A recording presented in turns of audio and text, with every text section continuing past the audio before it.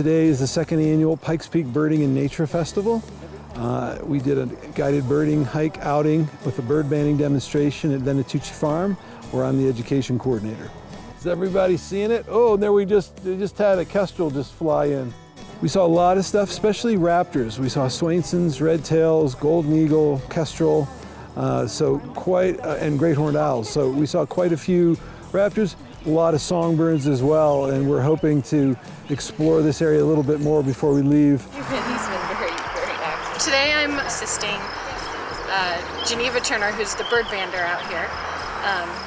And she does demonstrations during this festival and we've set up a bunch of mist nets, and she captures the birds and bands them, and it's all part of kind of a citizen science thing.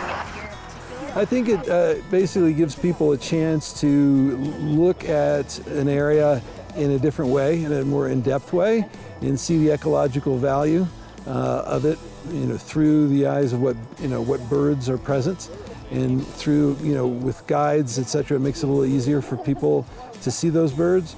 In this case, particularly at Venetucci, we want people to see that agricultural lands can still be very viable wildlife habitat. In fact, the two really go hand in hand. I think a lot of people don't understand the resources that we have out here, especially from a birding perspective. And we have some really fantastic locations here, especially Venetucci and Pinella Ranch being two of them, and Fountain Creek Nature Center, and Bear Creek Nature Center, just all these amazing natural locations that they've really spent a lot of time and energy to focus on conservation and preservation and allowing the public to enjoy these resources. This is our second year, so we've just started out, and it's really a fabulous time. The diversity of habitats. We have groups going out onto the prairie, up into the mountains, along the rivers and streams, so there's just a variety of habitats.